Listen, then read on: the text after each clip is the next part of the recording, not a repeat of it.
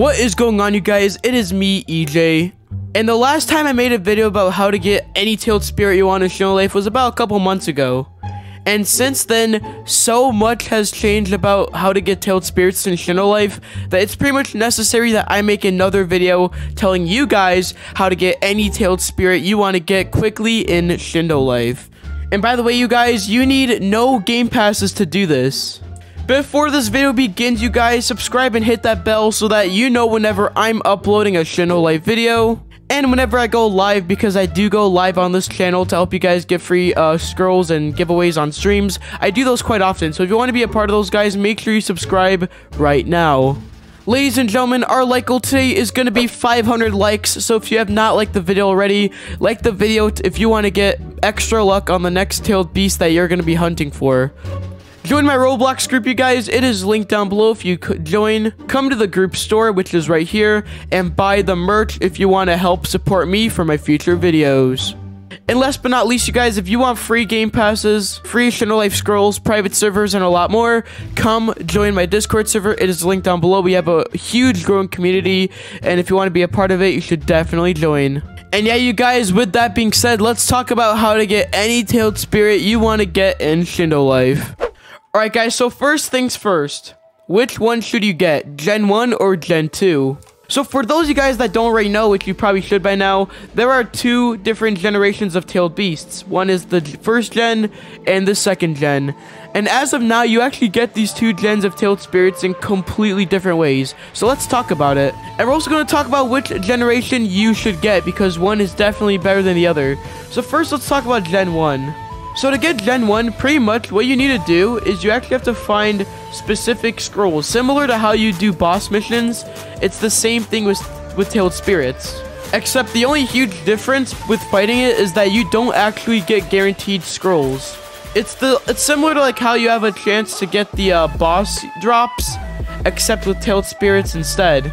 And this is actually a way harder process than getting Gen 2, you guys. I'm going to be real with you, like, doing it this way to get a tailed spirit, I do not like it personally.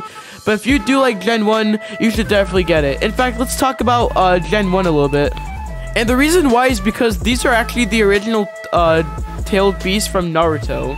Which means it does have pretty much the exact same design. Although, as you can see here, it does have an Akuma instead of a Sharingan, but that's not a big deal. All the tailed spirits from Gen 1 do correlate with the tailed spirits from Naruto. But as you could probably tell by now, you cannot change the color of your tailed spirit. And by that, I'm talking about the actual outfit. And you can't change the color of the cloak either. And another thing that Gen 1 does not have is Tentacion mode, which is pretty much Baron mode from Naruto. If you do not already know what that is, it's like the ultimate tailed beast form, and you cannot get it with Gen 1. So yeah, Gen 1 is pretty much looking like an L. It is a lot harder to get, and on top of that, it is a lot more limited than Gen 2. Although the only tailed spirit that stayed the same recently is Tentails.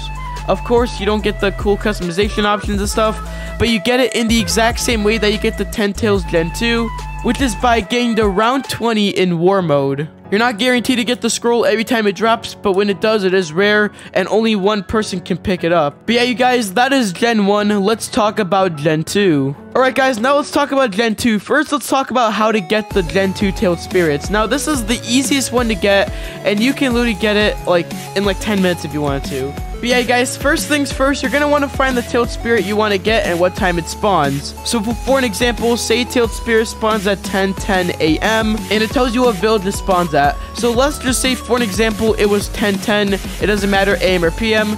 It says Hayes Village. So to go to Hayes Village, you're going to want to come down here and find Hayes. Now, here's where the misconception comes in. Everyone thinks that, because you don't want to go for this in a public server. Nobody does. You don't, and I don't. But you don't have to have a private server pass to get it in a private server and hop for it. If you have a private server pass, that's going to make things a lot easier. However, if you don't already have the game pass, you can still get into any private server you want without the game pass. The first method is my Discord server, which if you do join, all you have to do is come to the Shindo Life codes. In fact, you can see right here, someone actually posted one that they already found. So this person took out the hard part of all this, which is trying to find the tailed spirit by simply putting the code. and just saying that he found the tailed spirit, and he said it was claimed. And people do this all the time in the Discord server, where if they find private servers with tailed spirits, they will give you the code so you guys can join and get the tailed spirits for yourself. But of course, not everyone's gonna do that all the time. So, although by the way, you should definitely join the server for all that stuff, because we do scroll hunting and a lot more.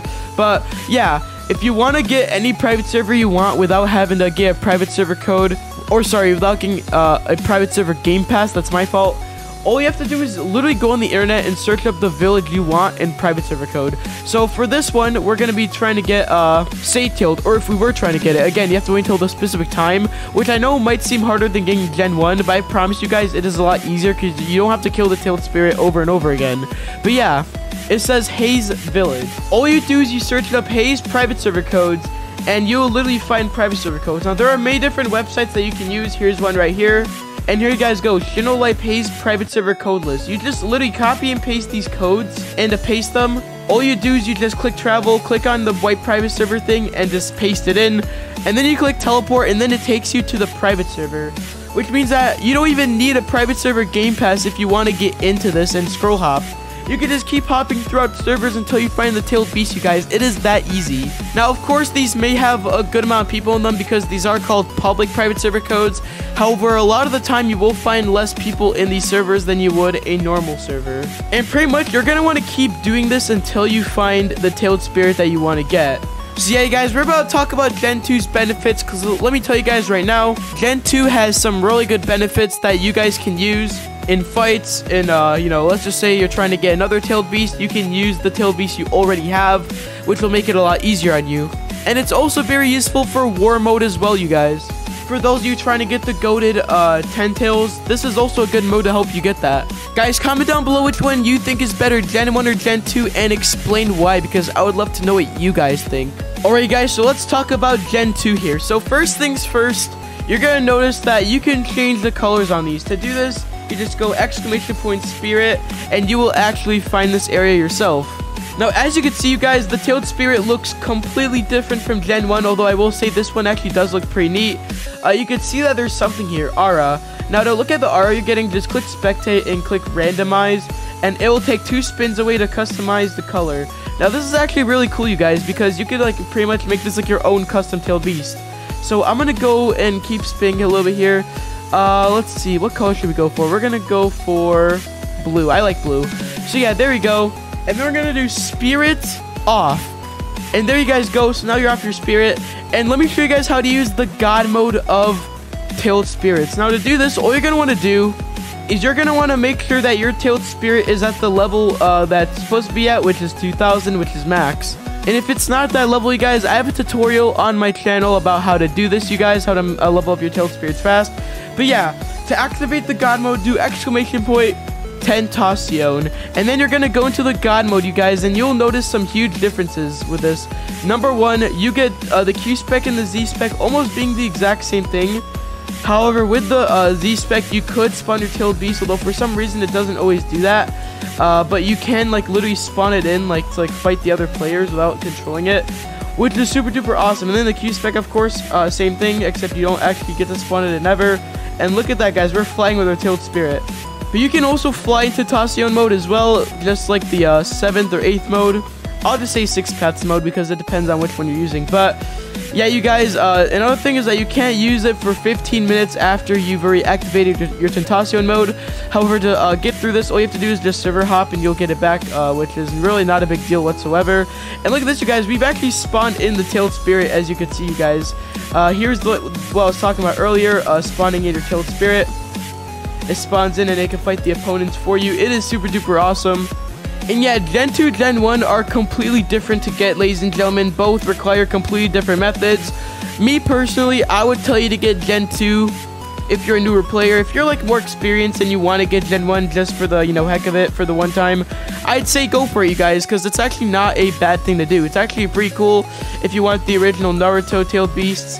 But if you also want, you know, the better ones that are less glitchy and stuff, I'd go for Gen 2. And yeah, you guys, this was your tutorial on how to get any tailed spirit you want quickly in Shindo Life. If you guys enjoyed this video, subscribe and hit the bell so that you know whenever I'm uploading and going live. And yeah, you guys, I'll catch all of you in the next one. Peace out, guys. Bye-bye.